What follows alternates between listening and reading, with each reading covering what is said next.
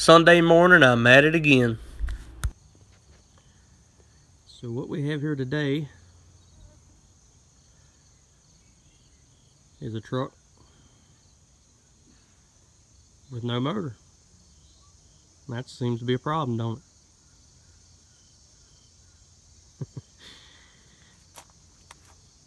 So it's a 99 Chevy, and I got to clean everything out.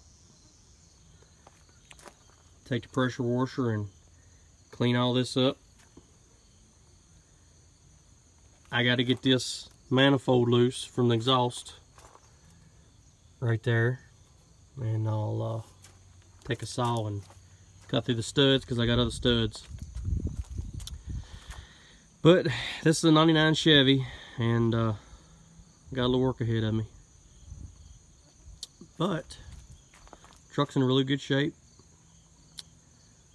and the reason I'm doing this is because the other motor got hot and got high miles, so it only makes sense to put a low mile motor in it. And I'll show you the motor. I'll go show you that. So this is the old motor. Pulled that out. It's the 5.7 with the 4L80E transmission. If you wonder how I know that, you look on the side and it'll say, I don't know if y'all can see this or not,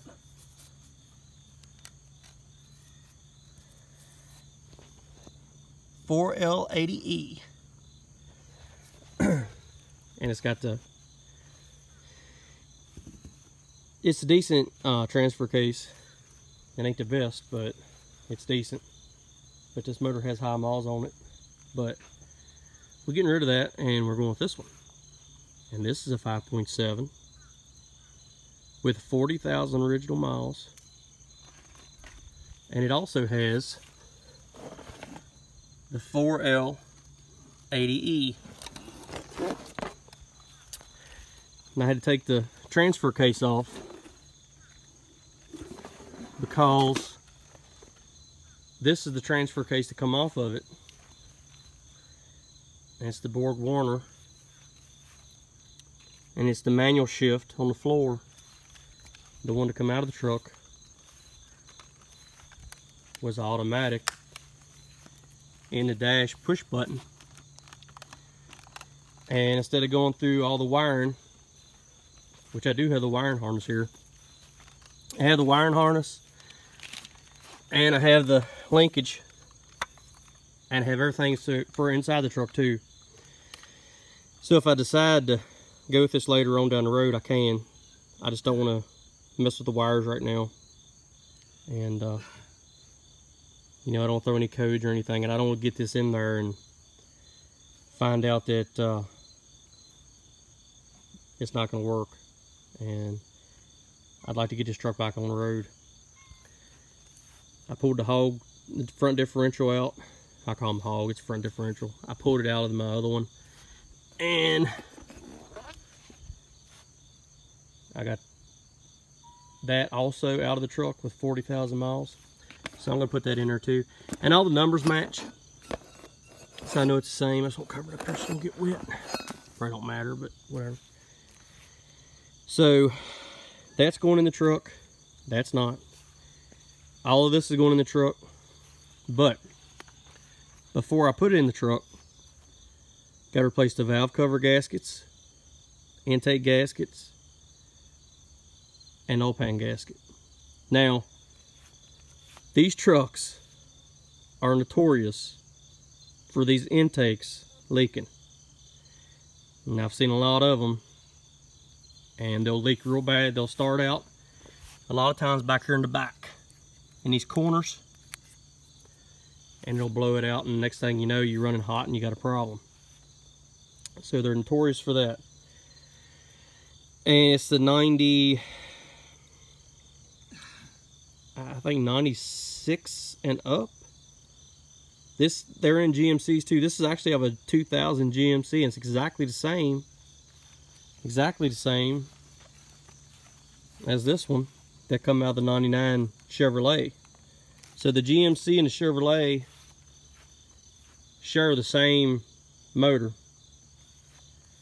Now another problem with these is right here. these distributor caps.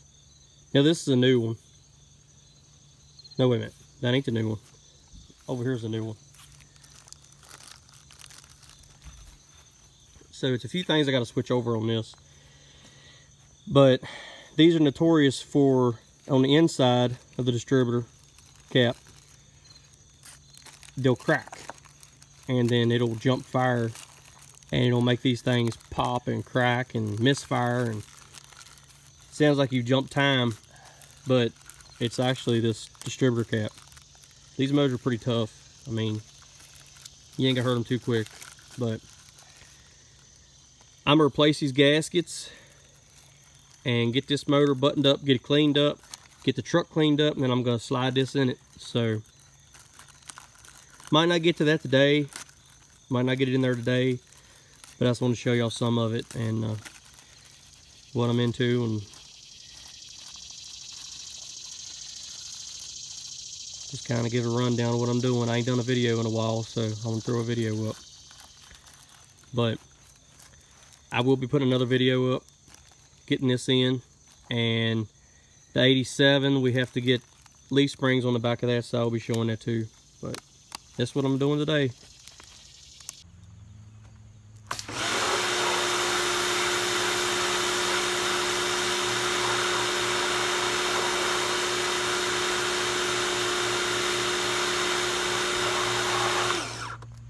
Pressure wash all this out. I'm gonna pressure wash this inside of this motor bay out real good, and I'm gonna spray some good paint on it so we'll get in the shape that it's in, because got a little bit of rust on it and it kind of looks nasty. So I'm cleaning it all up and all good. While I got the motor out, I might as well do it now, and I think it'd look better like that. That way it don't look like I cut corners. Everything does good too.